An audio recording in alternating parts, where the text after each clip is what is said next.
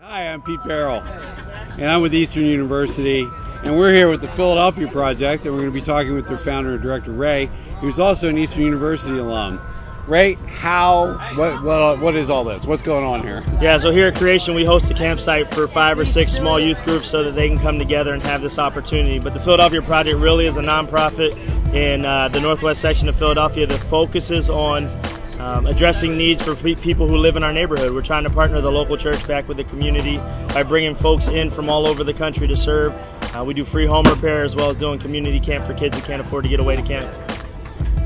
That's great. And how did you start this? You're the founder, you're the director, you started this thing how many years ago? Yeah, so the vision for it started in 1995. I was sitting with my youth pastor, and basically what happened was my youth pastor, I asked him, I said, if we're the church, then doesn't it have to be something different than this? Why are there homeless people who are living in our neighborhood? Why are there so many hurts in the world, and how can we begin to address them? How can the church really come to life? I got to Eastern University, started sitting with my mentor, Duffy Robbins, and I asked him that same question in 1997, and he started praying with me about eventually starting the Philadelphia Project. We didn't know that's what it was going to be at that time.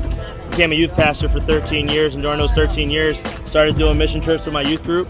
And as we went out and had all these experiences, God just kind of kept prepping my heart and saying, what does it look like to do something like this back in the city of Philadelphia? From that, we eventually started the Philadelphia Project in 2010 as the church where I was youth pastoring at the time sponsored us to go out and get this thing started.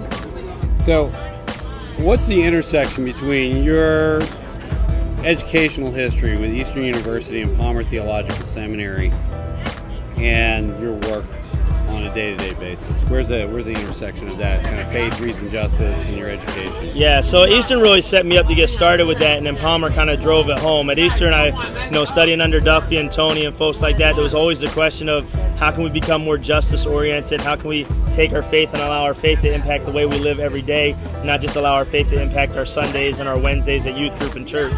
Then when I got off to Palmer, I started thinking more theologically about those kind of questions and started asking, how can we take and put skin on those ideas? And so the concept of the Philadelphia Project got birthed out of sitting with people like Ron Siders and Al Tizon and folks like that who are really helping me to shape the idea of what does it mean to act justly in our neighborhood. So not thinking so much about how to do that all around the world just yet, but what does that mean to do it at home first? Tell us a little bit about your work at Creation. We're at Creation 2013 right now. It's their 35th year. Also, this whole thing was founded by a Palmer alum named Pastor Harry Thomas.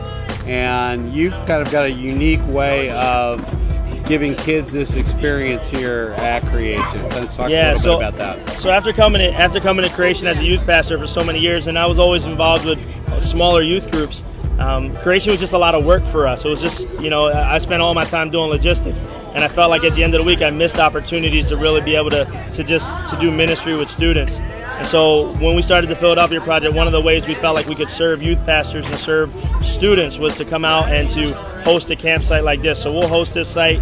There's about 85 people on our campsite, and it really enables the youth pastors to not have to think about any logistics at all. It's just our way of saying we want to serve you. We want to make it possible for you to be able to do ministry so that they can go back from an event like this and they can build on the relationships that they built with the students while they were here. I'm a youth pastor. I've got 25 kids, and I want to get involved with the Philadelphia Project. How do I do that? Yeah, the first thing you do is go to our website, thephiladelphiaproject.com. After that, you can check out all the things we do. We do week-long trips during the summer, alternative spring breaks for college students. Then during the year, September through May, we do weekend service retreats. Basically, you come in on Friday, you serve on Saturday, you go to church on Sunday with us.